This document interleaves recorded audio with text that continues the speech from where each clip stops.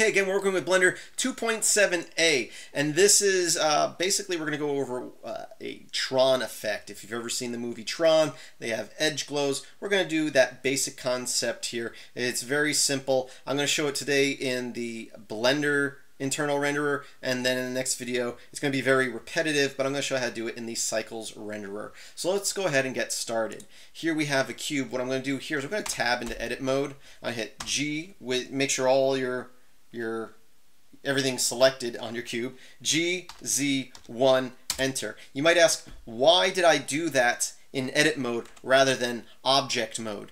Well, if I hit 1 on my number pad to go to front view here, you'll notice that now our center point is right at the base of that cube.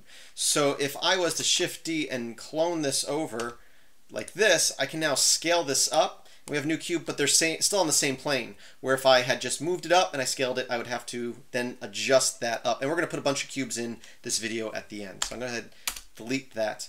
But again, just to start over, tab in edit mode, A once or twice to make sure they're all selected, G, Z, 1, enter on the cube here. And that's just to position the cube where I want it.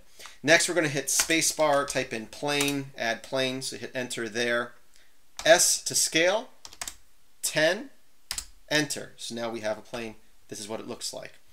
Now, I showed you in a previous video, and again, a lot of this is just review. I've built up to this video.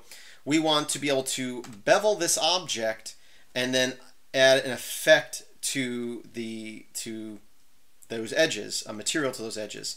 So with that selected, I'm going to go to material. This cube already has a material. I'm going to go ahead and set that to black.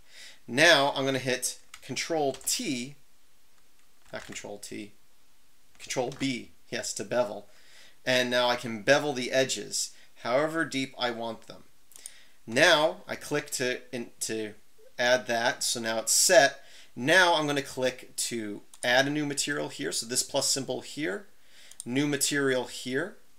We're going to set it, we'll set it to a nice blue color, but you can pick whatever. You know what? In the previous videos I did blue for the edge effects. Let's go ahead and do red this time, just to change things up. Let's turn intensity all the way up, specularity down, emission to 2, and then under our world view, let's hit our sky, make it black, and then under indirect lighting, we're going to do approximate and set passes to either 2 or 3. Go ahead and hit F12, and I forgot to apply those. So luckily our edges are still selected here. With those edges that we want glowing checked, highlighted, selected, we're going to make sure we have this material selected and click Assign. Now I can hit F12 and we have that glow effect. But we still have our light source here, so tab out of edit mode, select that light, delete, and enter, and hit F12. And now we have this cube with a glowing effect. You could do more with this, probably doing different material on the cube itself will allow glow effect to affect that, because since it's black, it's not really reflecting any color. But we're going for very basics here. So now at this point, I can go into top view, and I can do Shift D, and I can scale this up. I can hit 5 on my number pad to go into out of orthographic mode into from perspective to orthographic, meaning it's a flat view, so it just makes it a little bit easier to work here. But I can go like this, and I can go like this. Let's go ahead and see how that looks. Looking good. So we just have that nice glow effect working there. Let's go ahead and select all our cubes here and scale them all down a little bit. And maybe move our camera up a little bit. Let's move our camera to the front view, actually. And the way I move my camera to the front view, by the way, I hit 1 on the number pad, which brings me to front view, and then Control-Alt-0 on the number pad will bring your camera to wherever view you're looking at. So if I was to move my camera to here, I can hit Control-Alt-0, it moves my camera there.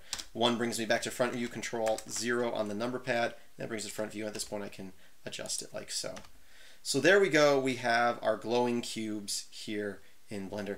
And again, this is a very, very basic. You can definitely go into more detail. Again, you can see the glow effect on the ground here, but you're not seeing it on the cubes itself. And that's because, again, we're using black. And you know, let's go ahead and see if we can play around with that. Let's go ahead and just make that just a gray color.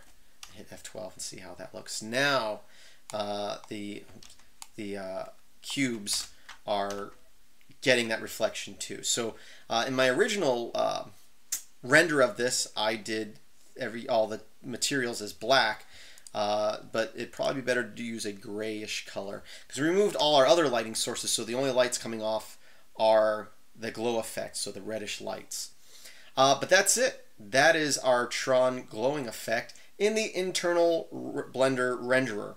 In the next video, we're going to do the same exact thing with the Cycles renderer.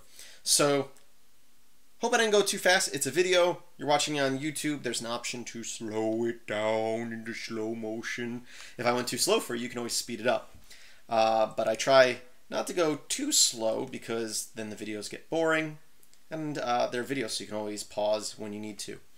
So that is it. I thank you for watching. Please visit filmsbychris.com. That's Chris with the K. There's a link in the description. If you like my videos, want to see more, and want to support those videos, be sure to check out my Patreon page, patreon.com/MetalX1000. There's a link in the description of that. And there, for as little as $1 a month, you can help support me. If you can't support me financially, think about liking, sharing, subscribing, and commenting. All those things help out greatly. I thank you for watching. As always, I hope that you have a great day.